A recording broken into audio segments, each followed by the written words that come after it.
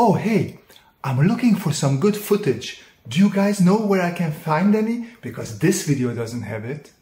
I know y'all don't like super long intros, so I'm gonna keep it short. My girlfriend suggested why don't I try wood burning, like pyrography or whatever it is called. And I thought, okay, let's give it a shot. So I did a couple of these, and this was the final one. And I wanted to film this. Sadly, the footage got corrupted. I do have this one though, so you will see this one, but at least this is good quality. So let's get started. I remember doing something like this as a teenager, where even before we had something like this in school, where we were sort of drawing on wood with these heated little things. And yeah, I didn't remember that much about it, so I didn't even know if I would like it or not. But just if you're really not interested, you just want to hear my opinion on burning wood, it is fun. It is very similar to just drawing with fine liner.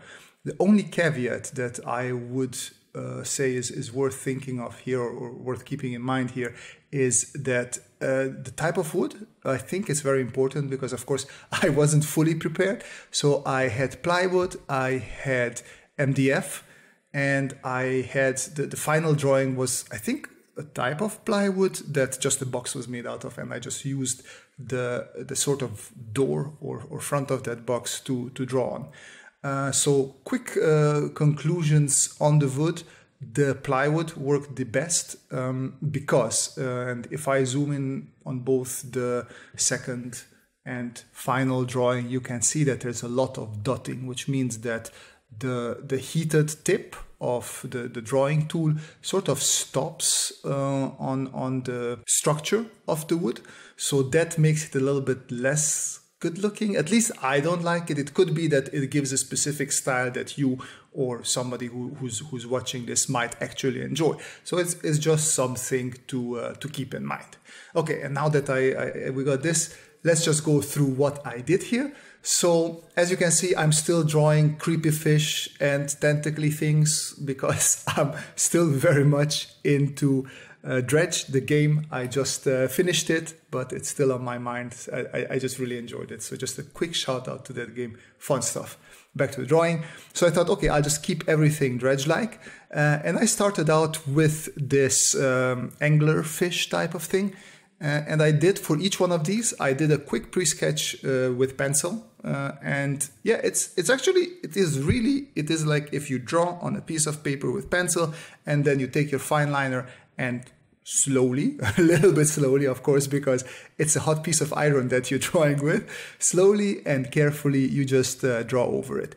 And actually, it was the first piece of wood that I was drawing, that you can see here in the video as well, with anglerfish, that had the best reaction. So I could sort of draw smooth lines. I could do a little bit of cross-hatching. Those dots also really appeared nicely.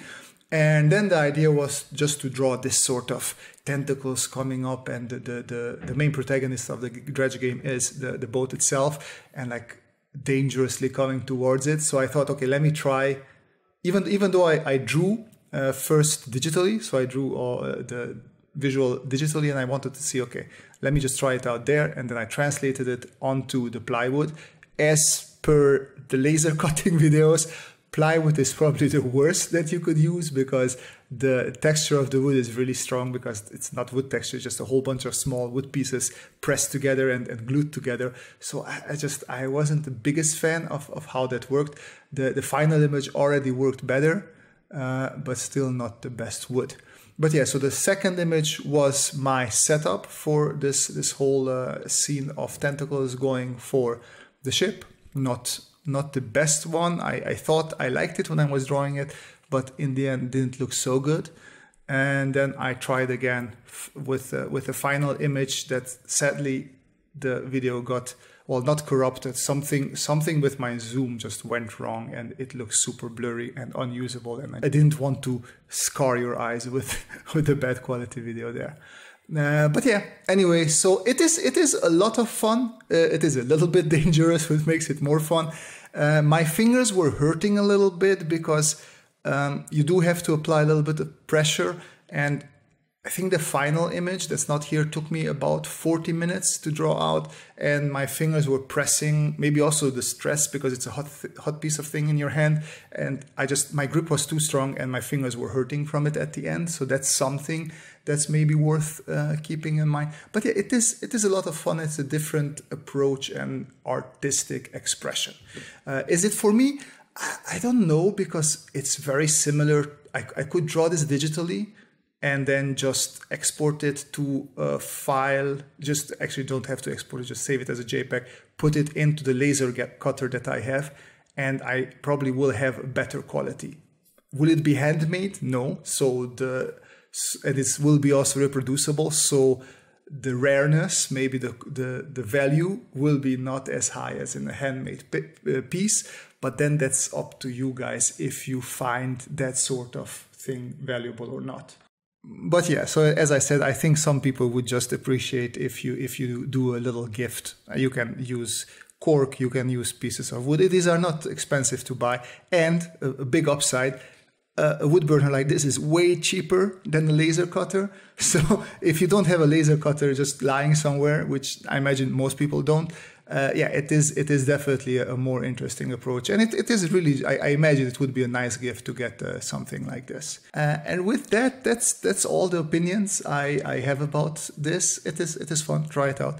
I'm not sure. I hope you learned something. I hope you enjoyed the video. If you stuck around this long, then thank you for sticking around. Not sure if I will do it again, but if you guys have some good recommendations or techniques, or you use it and you know something that I did wrong, or you have some ideas of what I should do next, I could give it another go. So please leave your comments and suggestions and remarks in the comment section down below. If you really like my stuff, even this sort of videos, there's links down in the description to my Patreon and other ways you can support me. But as always, the most important thing is that you folks have a great time, and see you in the next video. Bye bye!